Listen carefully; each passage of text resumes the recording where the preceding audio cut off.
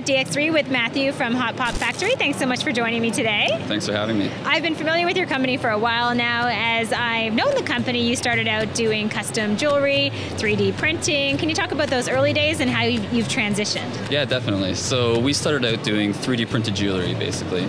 And because 3D printing is really popular in the mainstream right now, it garnered a lot of attention, and we've since expanded to do all types of 3D printed design, basically.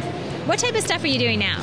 So a lot of our work centers in the art and design community and with creative agencies. So we do large installation projects which end up in museums, as well as kind of fine artwork and of course custom jewelry and things like that. It's such an interesting space, yet people do not yet understand how 3D printing works. Can you give us a very simple explanation? Yeah, definitely. So, I mean, the technology can seem a little bit frightening, but we tell people it's like kind of a glorified computer-controlled glue gun. It moves around one layer at a time and adds material and gradually builds an object up in 3 dimensions. That's a very good explanation. What are some of the most complex things you've ever printed? That's a good question. I mean, our jewelry, it was sort of originally an exploration of form, of making things that weren't possible to make by hand. Because you're using a computer-controlled tool, you can do much more elaborate types of geometry. And have you ever done anything really large? Yeah, so we've done like full-scale, life-size installations using 3D printing and then other technologies like laser cutting, which work in the same way but are slightly different processes.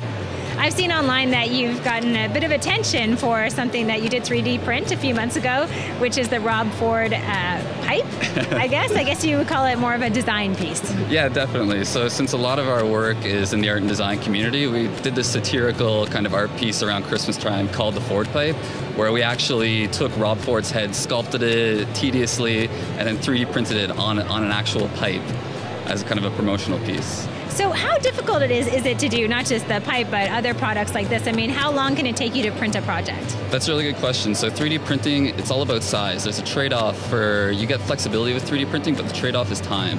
So first there's kind of a sculptural artistic piece where you model the form you want to recreate. Then the 3D printer itself, because it goes layer by layer, it's a process that can take hours and hours in some cases. And so that's why applications in kind of the art and design world seem like the ideal place for the technology. So are you an artist or are you a geek?